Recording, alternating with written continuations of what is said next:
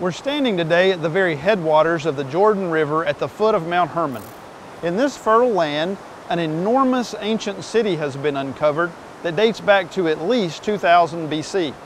During the time of the Judges, the Danite tribe captured this city and renamed it Dan, immediately setting up their own false gods. During the time of the kings, Jeroboam, son of Nebat, set up his own false gods in this place. As we examine this sad history, let's also examine our own faithfulness to the one true God.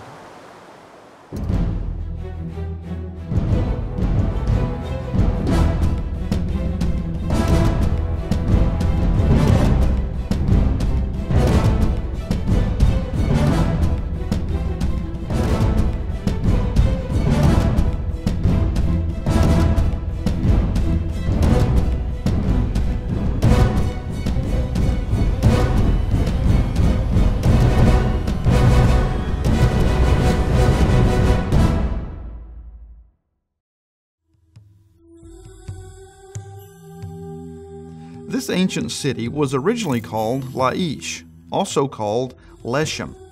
Situated at the head of a well-watered valley, it also lay on a major trade route from Damascus to the ports of the Mediterranean.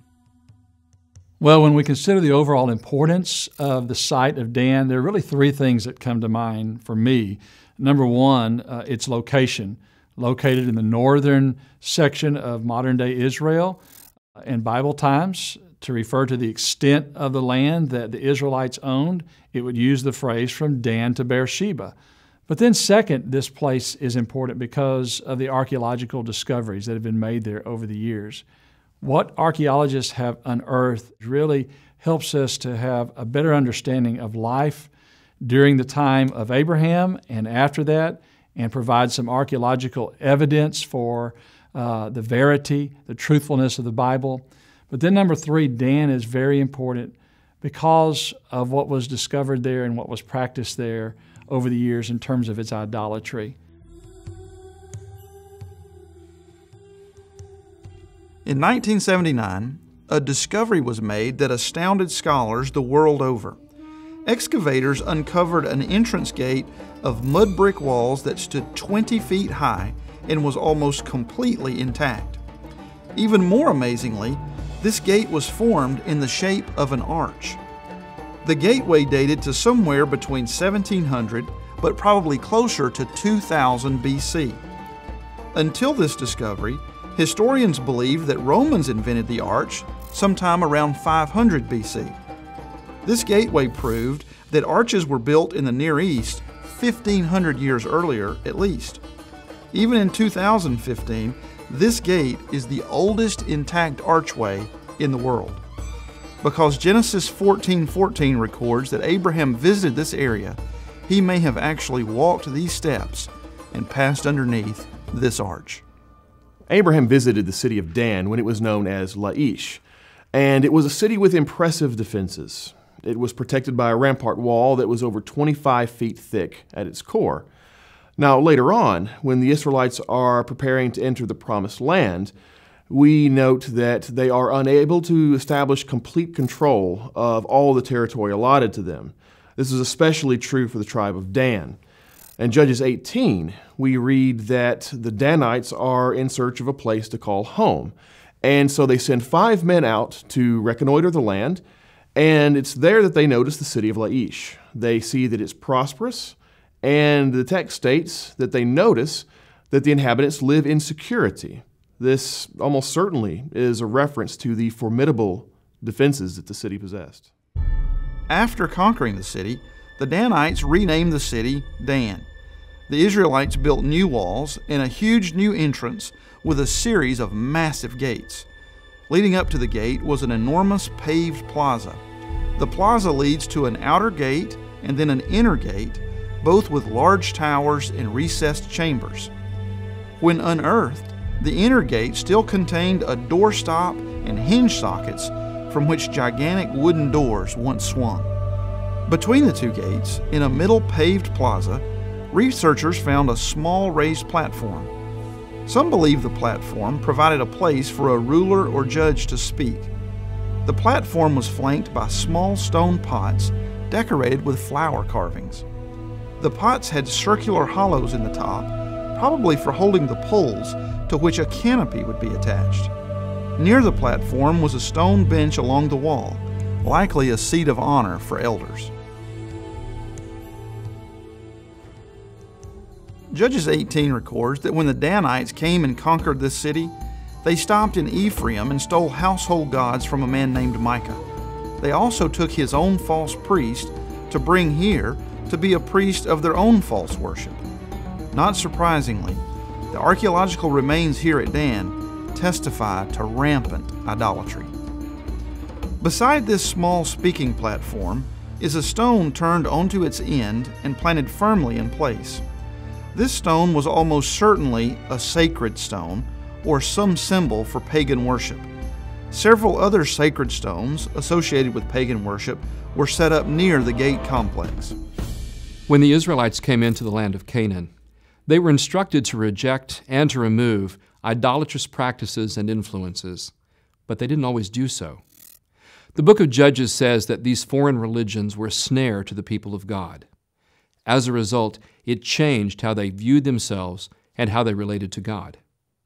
They might maintain some of the right names and some of the practices associated with the law of Moses, but they also blended in these foreign elements, and as a result, their religion became ruined. This syncretism or blending was usually observable in the practice of idolatry, often using stone or other natural elements. The stones especially could be shaped or fashioned as desired, and because of their durability, they could be used for generations. Israelite children would grow up believing that these stones represented deities, or perhaps even Yahweh himself. Too often, this was the common experience for the Israelites. About 60 feet outside the outer gate, in the large stone pavement, was a set of 5 standing stones. More than likely, this was a place for visitors and residents to burn incense or offer some small token to a pagan god as they entered or exited the city. Pagan worship sites like these are what King Josiah destroyed, as recorded in 2 Kings chapter 23. These small stones and altars pale in comparison to another worship place unearthed here at Dan. After the death of Solomon, the northern 10 tribes of Israel rebelled against his heir Rehoboam, making Jeroboam son of Nebat their king. Immediately, to prevent his citizens from returning to Jerusalem to worship the one true God, Jeroboam set up high places, or places for idolatrous worship, one at Bethel in the south and this one at Dan in the north. The remains here at Dan testify to the magnitude of this idolatrous worship. Jeroboam's high place had 2 main aspects that cover more than a half an acre of land. One was a large raised platform, or bema, with a set of wide steps leading up to it. The platform measured 60 by 62 feet and was built out of expertly shaped stone. The golden calf almost certainly sat on top of this platform, remaining higher than all those who came to bow before it. Directly in front of the steps to the raised platform stood a huge horned altar. The altar stood about 10 feet high. A metal frame has been erected to give modern visitors an idea of the altar's dimensions. When unearthed, this area was littered with the bones of sheep, antelope, and other animals. The burning animals on this altar would have dominated the entire area and seemed to be overseen by the golden calf. To the side of the altar, Jeroboam and those who followed built a large number of stone buildings for the priests that Jeroboam appointed to minister before the false god. Many smaller altars, figurine idols, and worship utensils like shovels have been unearthed here. Predictably, the idolatry at Dan brought swift destruction on its inhabitants. In 1993, researchers here at Dan uncovered a stela, or engraved stone, with an earth-shaking inscription. The stela commemorated a victory by the king of Aram over both the king of Israel and king of Judah. This discovery made national headlines because the inscription mentions the name of David. It was commemorating the victory of an Aramean king named Hazael over two other kings. The first of these is identified as Jehoram, king of Israel. The other is Ahaziah, who is identified as king of the house of David. Now, this is a clear reference to the southern kingdom, and it was phrased this way because David was the founder of the ruling dynasty at that time. Now, we have numerous examples of this in the ancient Near East. In Assyrian inscriptions, we have about a dozen references to the northern kingdom as the house of Omri, and it's labeled that way because he was the founder of the Omride dynasty. So when the Tel Dan inscription refers to the southern kingdom as the house of David, it does so with the recognition that David was indeed a historical figure. Until this stela was found, the biblical account of David and his dynasty was under brutal assault by skeptics. The discovery proved David was the head of a royal dynasty beginning no later than 900 BC. Further, it verified the biblical account of the divided kingdom that followed Solomon. In spite of withering attack, archaeology once again verified the exact accuracy of the biblical record. In 1 Kings 12:28, Jeroboam said, "It is too much for you to go up to Jerusalem. Behold your gods, O Israel, who brought you up from the land of Egypt." Jeroboam appealed to their laziness and their desire to have an easier way. But Jesus said to the woman at the well in John 4:23 and 24, "Behold, a time is coming, and now is, when the true worshipers will worship the Father in spirit and truth. For such people the Father seeks to be His worshipers. God is spirit, and those who worship Him must worship in spirit and truth." We may define idolatry typically as bowing down before a stone or a statue. But Paul goes further and defines idolatry as any human desire that rises to the point of becoming the center of our lives rather than making God the center. Colossians chapter 3, for example, says that covetousness or greed is idolatry. In the 21st century, there are parts of the world where people still bow down before idols and statuary. But I wonder if this second form is not the more rampant and the more insidious as people seek after stuff. Idolatry lowers the human experience.